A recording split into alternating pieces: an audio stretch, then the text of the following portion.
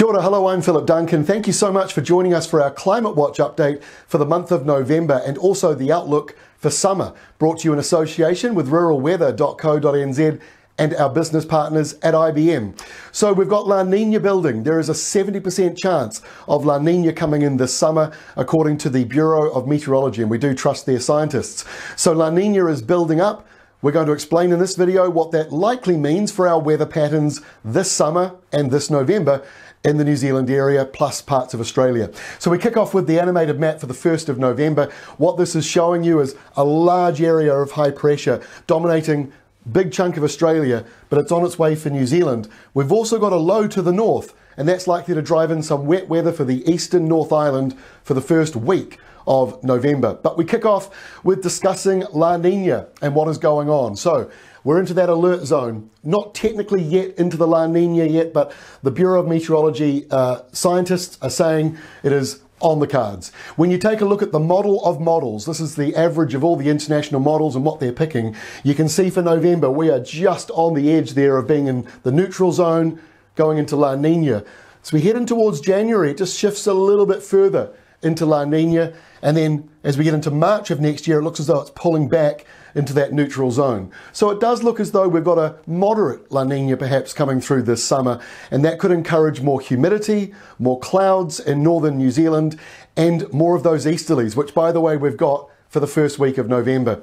What is La Nina? Well, it's when you've got the easterly winds blowing like this across the Pacific Ocean, and the warm water on the surface gets pushed all the way over to the western Pacific. So warmer on the western side, cooler on the eastern side, and that is exactly what you see here with the sea surface temperature anomaly map. In other words, how much warmer or cooler than average is it? And you can see it's cooler than average right through this large area, but it's warmer than average out here on the western side and down here towards New Zealand. The warmer the sea surface temperatures, the higher the chances are of cloud, humidity, and rainmakers, and yes, also tropical cyclones.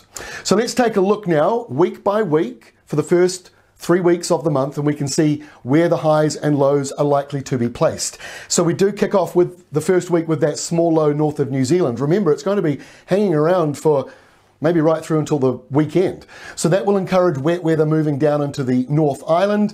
There's not really high or low pressure in this zone, but this big high will be tracking across the South Island in the days ahead. But when you take a look at this at a glance, you can certainly see there's a line of high pressure coming in from the Indian Ocean, across Australia, across the Tasman, over New Zealand, and then out to the east. No real signs of La Nina, although a bit of low pressure up to the north here. That is basically what we're looking for. And down in the Southern Ocean, very normal for this time of the year.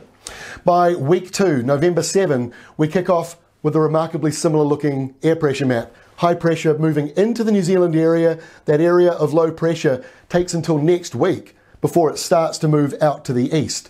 So it'll bring in a little bit of rain, but not the big widespread rain events that maybe some of you might be thinking about with La Nina. So it's a bit of a patchy La Nina at this stage for us in New Zealand. High pressure is certainly dominating into the second week, and when you look out to the west, in comes the next big area of high pressure. But it's a bit messy for Australia. Australia does have rainmakers on the way as we go through the next few weeks. By the third week of November, the 14th, so that's the halfway mark, and we take a look at this weather map because what's coming in over Western Australia will be reaching New Zealand by the 4th week. So what you see here looks very similar to weeks 1 and 2. We've got another area of low pressure just to the north of the country, and again a stream of highs from the Indian Ocean across South Australia, or the southern half of Australia I should say, and then out into the New Zealand area, but mixed in with a few low pressure systems. And look, as we head in towards closer to December, still not a huge amount of activity up here. So that's why we are keeping an eye on what La Nina does, but at this stage there's nothing too dramatic to suggest a major change for us. By the way, Queensland right down to New South Wales, plenty of easterlies for you with wet weather. So those were all the maps. This is them now in a 14-day animation, or actually, sorry, a 16-day animation. Takes you to the 16th of November. So you can just have a look at it. You can see generally there are some lows coming through, but the high pressure zones, and this is on a loop going around and around now, the high pressure zones certainly dominating the New Zealand area. Lots of rainmakers in Australia, but they're quite short-lived in the New Zealand area. But it's good to see some low pressure zones coming through. That means it's not going to be completely dry, and that's a bit of a change from the last few years with our weather patterns. So that's the animation. We will put, obviously this is up on our website. You can rewatch these animations as much as you need to. Now let's take a look at the rainfall. Let's get a bit more detailed. The first week of November, departure from normal. Red means drier than average, white about normal, and blue wetter than average. And you can certainly see New Zealand is looking quite dry for that first week, but the signs of the rain here in the northeastern corner coming down into East Cape and Gisborne. When you look at Australia, certainly very dry for them, only for now. I think that wet weather will be on its way. A bit more detail now. So here is the forecast rainfall for the first 16 days of November. What we are seeing here in the purple and the red areas on the key, that's around 60 to 100 millimeters of rain over the next 14 days. So that is the GFS model from America that's predicting this one. So that means places like the Bay of Islands might be getting into the 50 or 60 millimeter mark by the looks of it. But these areas here, if that low to the north and then another one following it sticks around enough, and you've got those La Nina-like easterlies, that's why we're seeing those better rainfall totals. But look how quickly it drops off as you head towards like Dannevirke southwards, getting into Waitat Upper. Those rainfall totals here over the next 16 days are just 10 millimeters to about 30 or 40.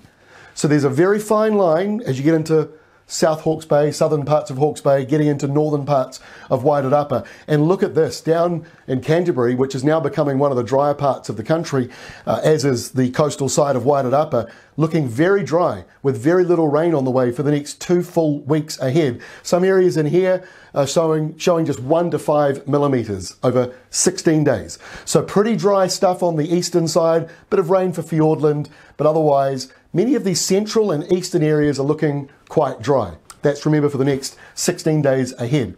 Now we take a look at November's rainfall. This is brought to you by IBM, our business partners. And what you're looking for here is just those green and white shaded areas. That's showing more normal rainfall or even a little bit wetter than it has been. So that is good news. This is what we want to see. Now, it's not dramatic.